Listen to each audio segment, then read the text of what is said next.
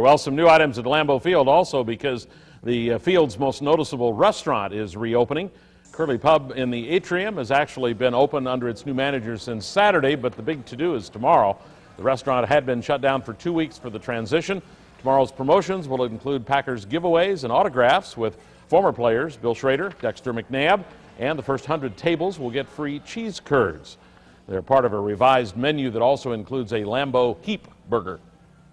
It's a pound burger. It's got onions on it, bacon, on a 6-inch pretzel roll, waffle fries, and a milkshake. And it's really our signature item to see if you can eat it. And if you eat it all, you get a free T-shirt at the end of the day. Did you hear at the beginning? It's a pound.